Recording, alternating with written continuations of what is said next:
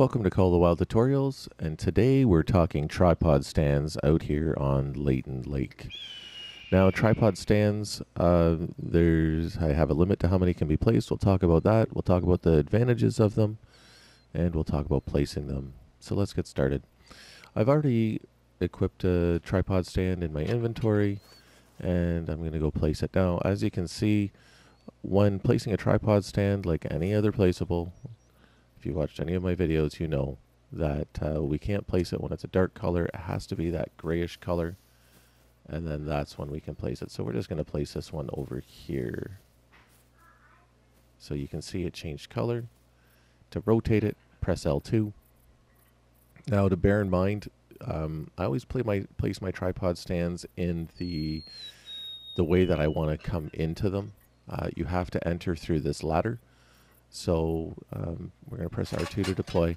Just keep that in mind. If you're going to be crawling from a tent over, make sure that the ladder is facing from where you're going to be crawling in from. That way it makes it easier to get in. You don't have to crawl around the whole tripod in order to get in.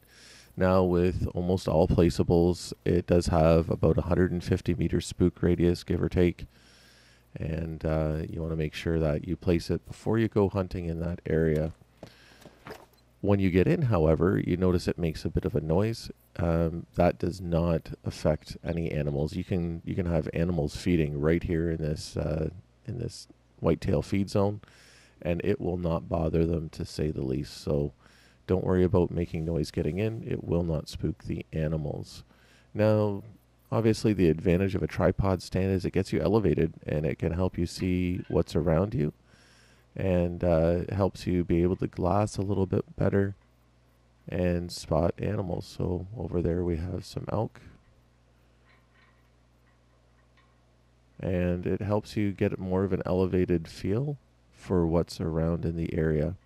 Now, the other big advantage, and probably the most important advantage of a tripod stand, is that it reduces hunting pressure by 25%.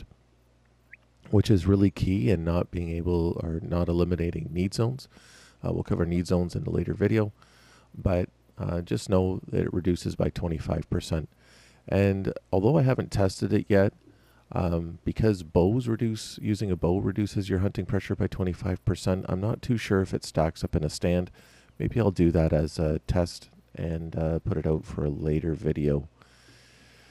Now, the other thing to remember with tripod stands as well is your visibility is down, but it still affects your scent. So you want to make sure that you're keenly aware of that as well.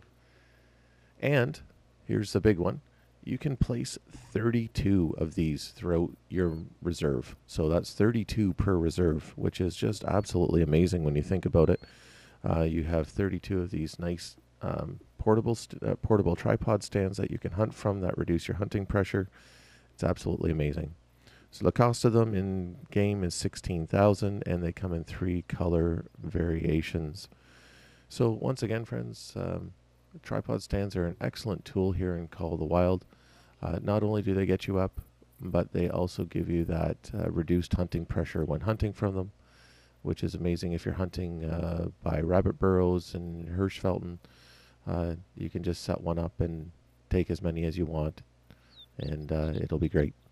So from Call the Wild Tutorials and Layton Lakes, happy hunting.